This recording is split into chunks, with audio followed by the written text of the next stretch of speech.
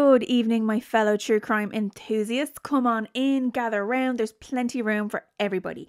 And yeah, this is our first story of a weekend double bill. So like I said last night when we were talking about Charles Albright, we're going to do a double bill of horrific tales that went on to inspire some pretty creepy horror movies that you might have seen in recent years.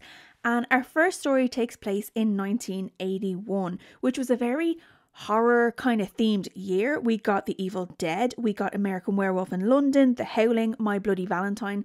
The list goes on and on and on. And on a happier note, it was a great year for music. Kim Carnes had Betty Davis eyes, Phil Collins could feel it in the air tonight, and Journey was belting out Don't Stop Believin', which is still one of the catchiest tunes of all time, and I'll fight anyone over that. But let's not dilly-dally because, like I said, we've got a lot to cover this Saturday evening. So before we get into it, welcome to the Criminal Spud, where we explore some true crime in a short and informal way. Some of the content that we cover might be disturbing or distressing at times. So look, if this is not your jam or if you're not in the headspace today, that is a-okay. Go ahead and press skip. If, however, you do want to see more content like this, let me know by liking and subscribing. And without further ado, let's talk about our first story of our double bill, which is the case of the Sharp family. Now, this is also known as the Keddie cabin murders, the Cabin 28 murders. There's many different names given to this crime. It is very infamous, it is very widely reported on, and to this day, it is technically unsolved. And I say technically unsolved because nobody was ever charged with any of the murders that we're going to talk about, but I just for the life of me can't understand why, because not only was there physical evidence, circumstantial evidence and multiple confessions, they never really quite got around to charging anybody. So there's a lot of fuckery that's involved, and we're just going to keep it to the highlights because this is one of those cases where you could spend days going down a rabbit hole, and I have once or twice gotten sucked in, and I've gone, into deep dives and conspiracy theory forums, and it will drain the life out of you. So on the off chance that you're someone who's never heard of this case up until this video, then by all means, if you do want to go ahead and look it up and find out a bit more, I implore you to do so. There's no lack of resources online about this case, but just be prepared to come away feeling slightly tormented, because the more you read about it, the more you learn about it, the more frustrated you will become that nobody has actually been brought to justice for these murders. And I know that we mentioned both of the stories we're going to talk about tonight have gone on to inspire some horror movies of their own. So this case was apparently the story that inspired The Strangers, that movie from 2008 that absolutely terrified me. Now, I am a horror movie fanatic. I can't get enough. Not many movies do scare me. But I was 18 when I saw The Strangers, and I went to the cinema to see it with my boyfriend at the time, and then we went home to this big dark empty house, and I remember feeling very unsettled. I was waiting for the door to knock, if I'm honest. And even now on a rewatch, it does get my heart rate going. However, if you've seen The Strangers, it is worth calling out that the events in the movie focuses on this couple that are out in the middle of nowhere, and they're kind of stalked and harassed throughout the night. That is not what happens in the Sharp family murders or the Keddie cabin murders, whatever you want to call it. It may have very well inspired the movie The Strangers, but it is by no means based on the actual events that we're going to talk about. So let's just get started. So the Sharp family, who were these guys? The Sharp family was made up of Sue, who was the mother, and her 5 children. So Sheila, Rick, Greg, Johnny and Tina. And Sue and the kids had basically relocated from Connecticut over to California. Sue had gone through a divorce. She was in a really kind of abusive relationship. There was a lot of domestic violence there. And she had decided, look, we're going to maybe just get a fresh start, move across country. I believe her brother was in California, so she wanted to move closer to family on her side. And they came to live in Keddie, which is this idyllic area, very small, out in the woods, all these little cabins, and there's not much around. I even looked it up online just to get a bit of information on Keddie, and as of 2022, the population of Keddie is listed as 67. Yeah, 67 people, not big. So I imagine it's really just a tiny little corner of a wider area in Plumas County. And the Sharps, they move into cabin number 28 in November of 1980, and they've got neighbours. So there's like a little row of cabins. It's a whole little neighbourhood of cabins out in the woods. So it's not like they're out in the middle of nowhere without anybody around. There's other kids in the area. So, you know, their kids settle in, they go to school there. They have friends that live a couple of doors away. It's a lovely, like I said, it almost sounds like an idyllic place to live if you've never seen a horror movie in your life. But once you've seen that first horror movie, cabins in the woods just become a no-no. And although the kids are settling in, they're making friends, they're enrolled in school, the neighbourhood, a lot of the different people in the area, they don't take too kindly to this divorcee who's on welfare with 5 kids, you know, the single mother. They don't seem to take too kindly to her moving into their nice little corner of town. And some people got on quite well with Sue. Some people had no issue with her and were more than happy for their kids to mix. But there were definitely neighbours, you know, around that area where Sue had moved into, who just kind of looked at her like dirt, who didn't want their children being exposed to that kind of a home life. And there were all these really ugly rumours swirling and being circulated about Sue. Everything from, you know, she was into drugs and she had drug deals going on in her house and drug parties, and she had all these gentlemen callers. We couldn't even keep track. And it's just the most nasty, ugly, stereotypical, gossipy, slanderous shit that you can imagine being flung at someone who's just moved into a new area and doesn't meet, you know, the standards that certain neighbours seem to think that their neighborhood should have. And then there was other people who kind of said she was a lovely woman. She didn't even drink. They kept to themselves. So there was a very interesting contrast there, shall we say. And the Sharp family were not in the Keddie area for long, because only a couple of months after moving there, Sue would be dead, her son Johnny would be dead, her daughter Tina would be missing, and a family friend, Dana, would also be dead. So the events take place in April of 1981, and Sheila, who was Sue's 14-year-old daughter, she's been at a sleepover. So she went and stayed with a neighbour a couple of doors down, and the next morning, April 12th, she gets up and she's ready to go home. It's about 9:30 in the morning, and she walks a couple of cabins down to her house, and she walks through the door, and straight away she is met by the most horrific of scenes. The entire living room, right as she walks through the front door, is a massacre. There's blood everywhere. There are 3 bodies who are deceased. They are bludgeoned beyond recognition. She doesn't immediately know who these bodies are belonging to. There's blood on the walls. There's blood on the ceilings. There are knife holes in the walls. It is like something out of a Saw movie. And she screams and she turns and she runs back up the road to the neighbour's house that she stayed at the night before. And she goes in and she tells the mother, "There's 3 bodies in my sitting room. I don't know who they are. We need to call the police." So this neighbour calls the police, and then they go back to the house, and she's trying to get around the side window because there's 3 bodies very clearly laid out in the sitting room area, you know, as you walk through the front door. But where the hell is everybody else? There's a lot more than that should be in this house. So where are they? So they go around the back of the house and they look through one of the bedroom windows. And they can see that Rick and Greg, the 2 youngest boys, are still asleep in their bedroom. And they have an overnight guest as well. So the next door neighbour's kid, Justin, he's stayed over. And all 3 boys are still asleep in the back bedroom. So Sheila opens up the window and she's telling them, you need to come through the window. You know, you don't go out the door. Come this way. So she removes the boys one by one so that they do not have to go out and see the horror scene that she had to see when she walked through the door. But they seem to still be missing one child. Tina, the youngest girl, she's missing. She's nowhere to be found. They have no idea where the hell Tina is because she's not asleep in any of the bedrooms, but she's also not one of the bodies that is laid out in the living room. We come to find that the 3 bodies laid out in the living room belong to Sue, the mother, the son, Johnny, and Johnny's friend, Dana, who had been in the house, obviously, the night before. And their bodies have been brutalized, like I said, beyond recognition. Sue was found naked from the waist down. She had been gagged. She had her face battered, bruised, cut. Her skull had been fractured. She suffered serious head trauma. Her teeth had been smashed in. Her hands were down to bloody stubs from the defensive wounds that she had inflicted on herself from trying to fight back.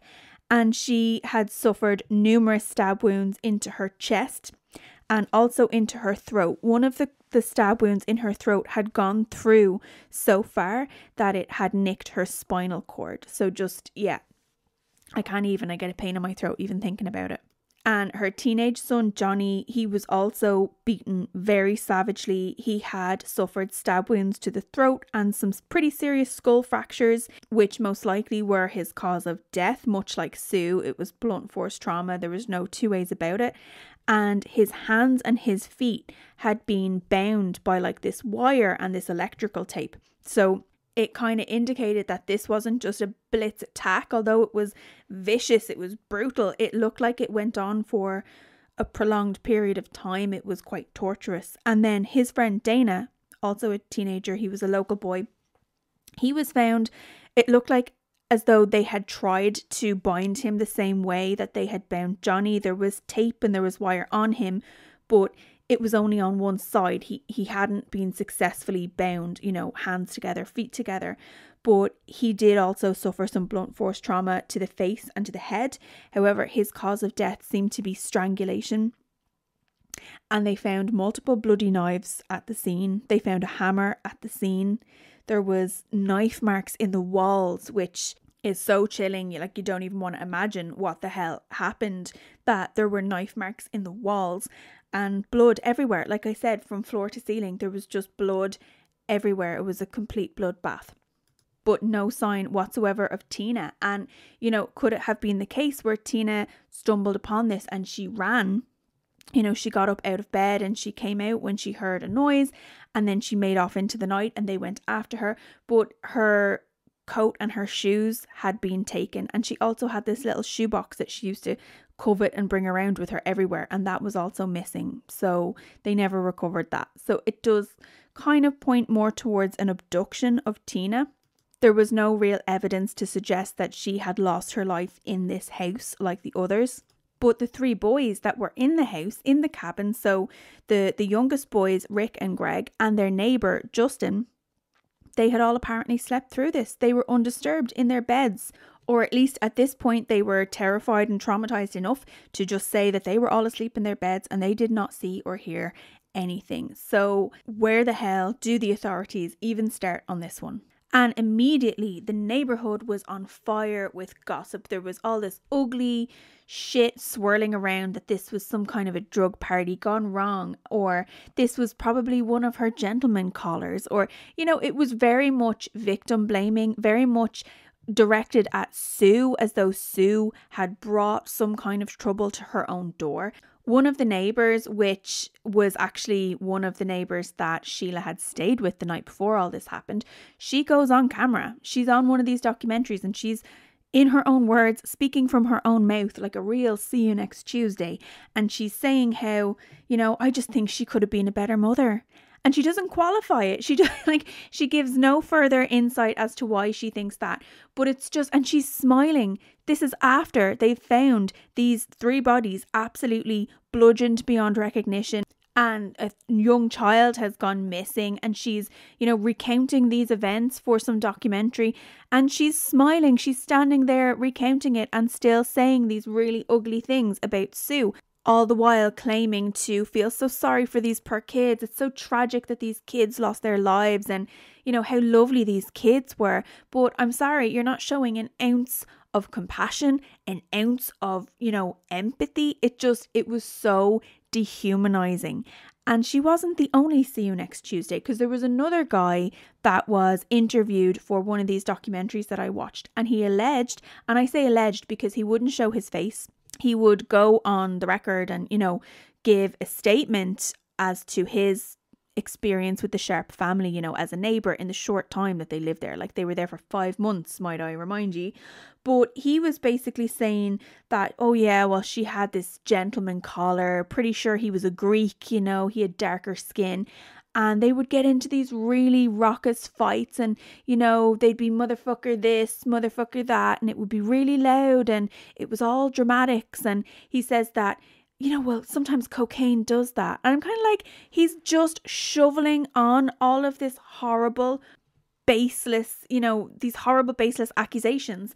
And we're talking about a woman who was violently, viciously brutalized in her own home in front of 2 kids.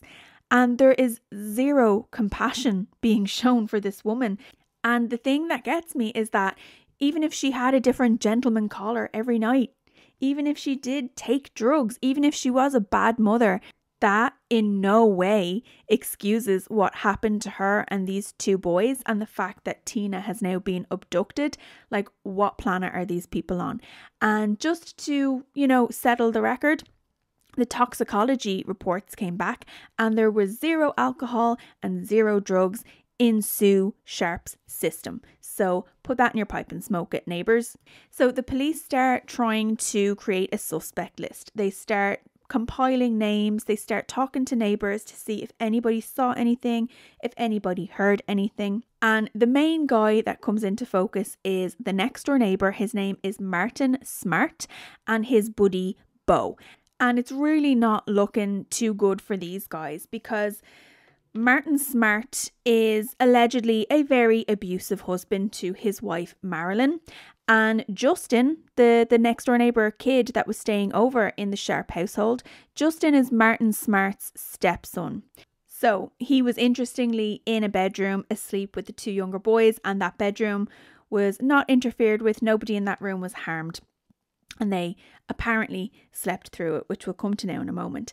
But Marilyn, who is Martin Smart's wife, she gives a lot of really crucial information to the police. So her account of that night was that her husband, Martin, had basically been pestering her, you know, will you tell Sue to come out to the bar? Him and Bo were going to a bar and he wanted to find a partner for Bo. So he was kind of saying to Marilyn, you're friends with Sue, can you not try and convince her to come out? And Marilyn was like, well, Sue doesn't even drink and she's home. There's kids staying over.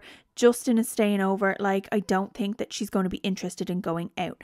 And apparently Martin was really annoyed at this, and he kind of just said, ugh, whatever. And he went out and drank into the wee hours at this bar with his friend Bo. And Sue, of course, she did not go out and she did not meet up with these guys. So that was the first thing that Marilyn said. Marilyn then recalls waking up really, really late at night, early into the morning at about 2 a.m. Maybe it was 3, between 2 and 3 a.m. And she said she could hear something outside. So she went over to the bedroom window and she looked out and she saw her husband Martin and his friend Bo burning something in this like wood fire burner that they had. So she said that was kind of the second thing that was really sus and raised massive alarm bells with her.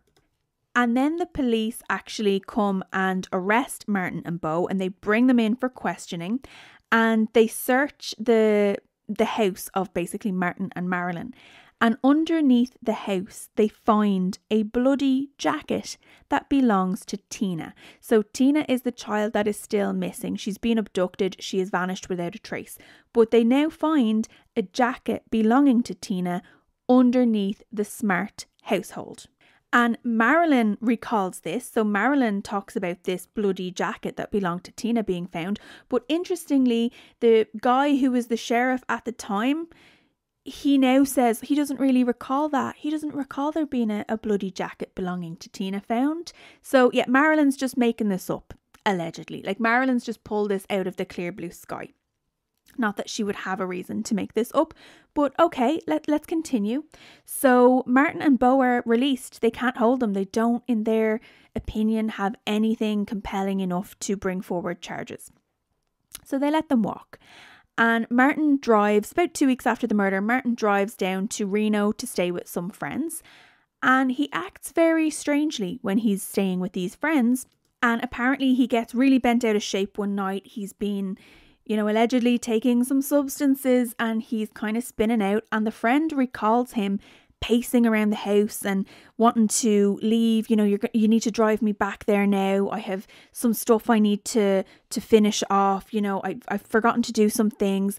And this friend kind of recalls, he was just so loopy. I was trying to explain to him, we'll go tomorrow. It's the middle of the night. You don't need to go back there. There's crazy stuff happening there. There's a murderer on the loose there. Why on earth do you want to go back?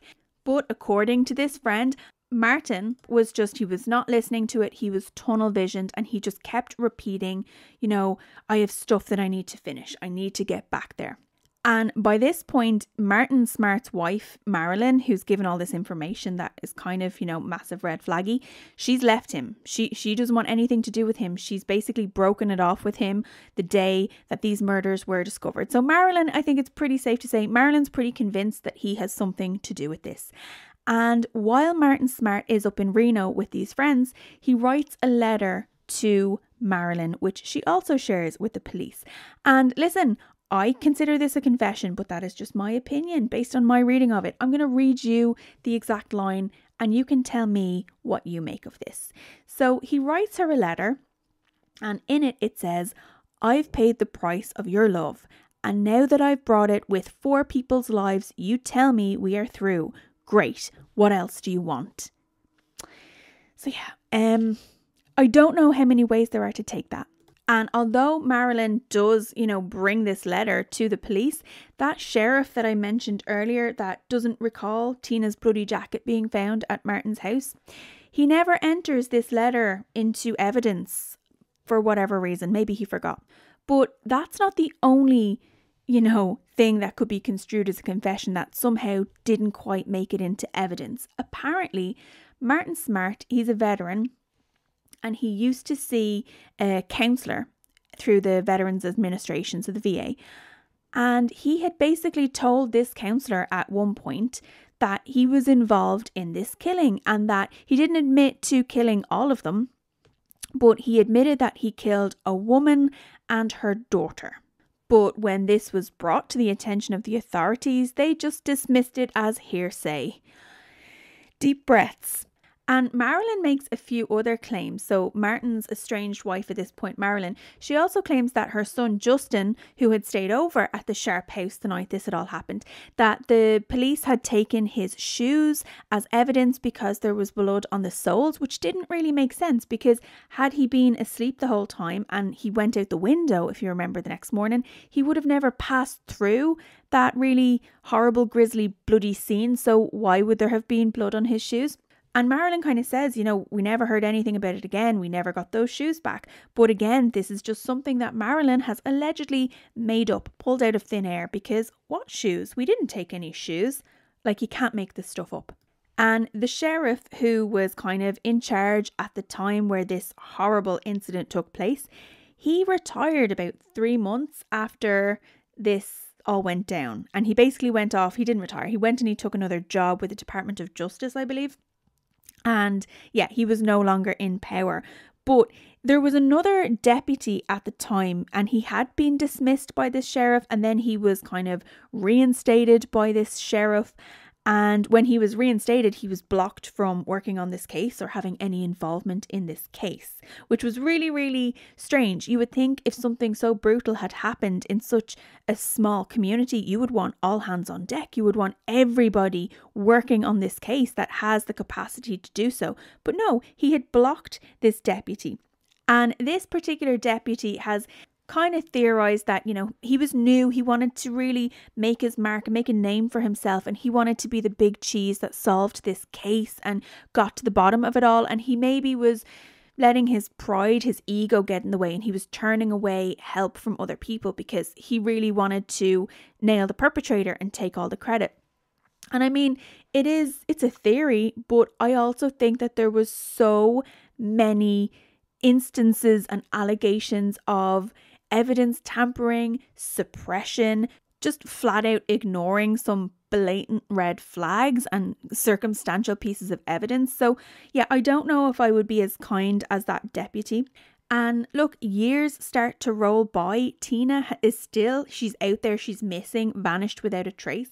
And although there's some nastier people in the local community who are pretty much saying, well, Sue brought trouble to her door, this is all Sue, this was kind of bound to happen, there was a really big elephant in the room. And that is that a couple of weeks before all of this happened, Tina had been brought down to the sheriff's department, and Tina had made a report that she had been molested by an adult in the local area. And it was an adult that was known to her. It was an adult that had access to her. And she very bravely spoke up, and her mother brought her down, and a formal report was made. And a lot of the names in these reports have been redacted, but suffice to say, it's very coincidental that very shortly after this report was made, this horrific murder took place. And Tina was abducted and vanished into thin air. And interestingly, that sheriff, that grossly incompetent sheriff that I had talked about earlier, at one point he was suspicious, of Tina. He was wondering, maybe Tina had something to do with this, because the wire that had been used to bind the boys in that cabin, that was from Tina's bedroom. And also that little shoebox that she used to have her possessions in, that she carried around with her and that she would never leave home without, that was missing too and never recovered. So he didn't really elaborate more into that theory, and I'm very glad that he stopped himself, because the notion that Tina could possibly be responsible for any of this is beyond outrageous and bonkers. But anyway, that half-cocked theory got shot to shit, because around the 3-year anniversary of this massacre, a guy was out walking in a woods a fair bit away from the Keddie cabins, but he came across the partial remains of what looked to be a small child or a young adult. And this obviously went out to the news. It was completely skeletalized, so they were going to have to bring it in for further testing. But around the time that it was broadcast on the local news, an anonymous call came through and said, oh, that's Tina Sharp. Which, I think anyone with a bit of common sense could probably gauge that the person that made this call either had something to do with this or had knowledge of where Tina Sharp was kind of dumped, for lack of a better word. So yeah, they obviously had this call, anonymous or not, they had this call on tape. But it didn't really go anywhere. It kind of just went to the bottom of a box of evidence. And are we surprised? Is there any more we would expect? Probably not. And right up until I think it was 2016 was the last time they uncovered new evidence. So they had found a hammer in a pond nearby, which matched the description of a hammer that Martin Smart just coincidentally had noticed was missing from his home around the time of these murders. And they had also, managed to, with new technology, get some DNA evidence from a piece of the tape that had been taken from the crime scene. But have any arrests been made? Has anybody been charged? Nope, not a single goddamn soul. Even though, somewhere between 2016 and 2018, they were still apparently looking into this case, and they had 6 people of interest apart from Martin Smart and Beau, who are both now at this point, at the time of recording, they're both deceased. They're both gone. So if they had any involvement in these murders, which I kind of suspect that they had involvement in, they'll never see justice. Justice will never be served. But there's apparently 6 other people that they are linking to this in some way, shape or form. But no, nobody is being charged. Now, recovering Tina's body obviously is one win. I don't even know if you can call it a win. It brings some level of closure to Sheila and Greg and Rick, the 3 surviving siblings, and they were able to lay their sister to rest, which is finally a little monochrome of dignity for her. But do I honestly believe that we're ever going to see anybody held accountable for these? Probably not. There was so much evidence that was just either destroyed or mislaid, like from, there was a leak near that box of evidence, or they actually appointed, do you remember the deputy that had been blocked from the case? Well, he was later appointed in the last kind of 10 years or so, I believe. He was appointed as a special investigator. And he even said, when I started going through the boxes of evidence, there was just shit in there that was never really analysed, that was never, taken seriously. They never acted on this evidence. So whether or not they have these 6 people of interest and they have DNA that they've recovered, whether or not they're ever going to be able to build a case, let alone a successful case, I'm not going to hold my breath. And there are most definitely people in that community, some of them still living there today, that have information on what happened. There's suspicions that there were other people involved, whether it was before, after, or in fact during. And maybe someday their conscience will get the better of them and they will speak up. But even if that does happen, I'm still not confident anybody will ever be held accountable. And finally, like I said in the beginning, there is a plethora of conspiracy theories and hypotheses from different groups who, they think this person did it or that person did it or this person was involved. And even down to Justin, Martin Smart's stepson, who was in the house that night. He's had some mud slung his way, which I cannot co-sign. He was a child and there was a whole thing with him getting hypnotized. I'll let you guys go and have a look at that whole spiel yourselves. If a child was in the house and whether he saw something or heard something or was in fact asleep, it doesn't surprise me if he had different accounts over the years, because it seems like a very traumatizing thing to be a witness to at a young age. So yeah, no, I'm not even going to get into any of those theories.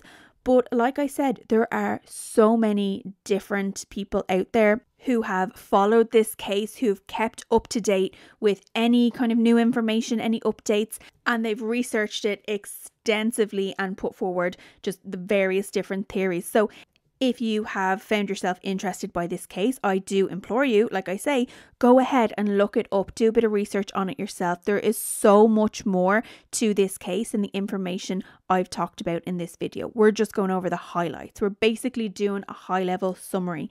So, guys, that's it for the Keddie Cabin murders, the Sharp family murders. And thank you so much for joining me. I'll probably be back on again pretty late tonight because we've got our second case of our weekend double bill to talk about, and I'm going to try and psych myself up to it. I'm going to go lock my doors, put the porch light on, put all the lights in the house on, in fact, because our next case is one that, I won't lie, freaked me out to my very core when I first heard about it. So until then, guys, have a lovely evening and take care.